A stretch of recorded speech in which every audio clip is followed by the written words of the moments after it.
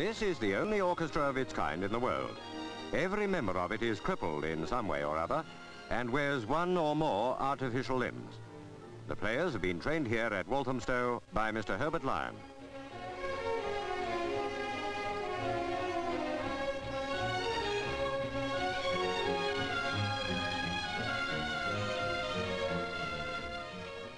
Minor miracles have been performed in recent years in the design and manufacture of artificial limbs.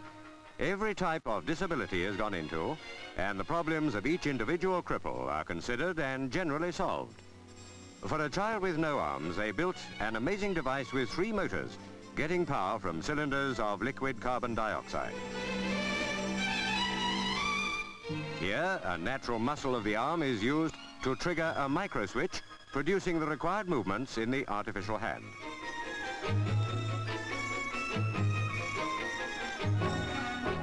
There's a model showing how the individual finger movement is obtained.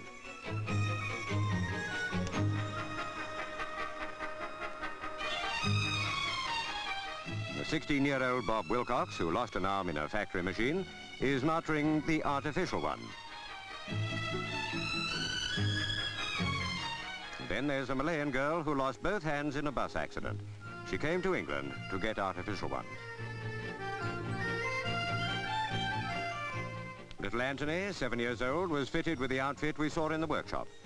Without such help, imagine what a miserable life the little chap would lead. The Medical Research Council is helping in this work to aid cripples. Now, Anthony can help himself to chocolate.